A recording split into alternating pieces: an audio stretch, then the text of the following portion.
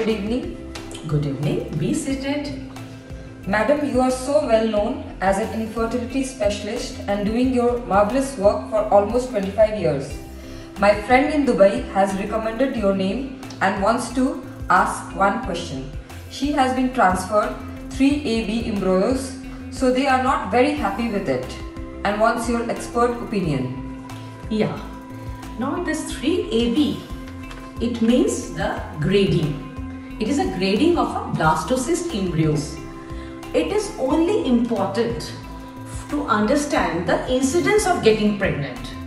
But once, if the pregnancy takes place with 3AB also, then you need not worry at all and you forget it. We should pray that the pregnancy continues till 9 months and you will have a healthy baby. So people who have been transferred these type of embryos which are not compatible with 4AA, so please don't have doubt.